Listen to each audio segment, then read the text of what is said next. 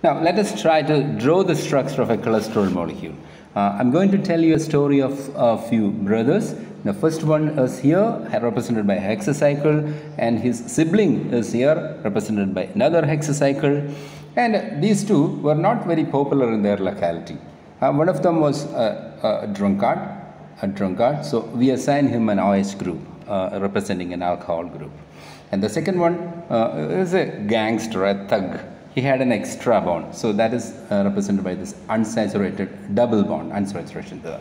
And their cousin, he is very popular, very nice person. He is very much liked by the people there. And as happens to nice persons, they get married very quickly. And he is married to his lady love, who is represented here with a pentacycle.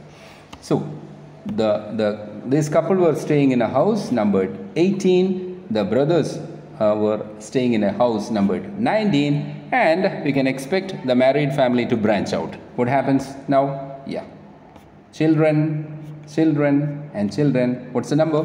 20. You have to remember this point, that is the 20th carbon. Now children 21, 22, 23, 24, 25, and twins 26 and 27.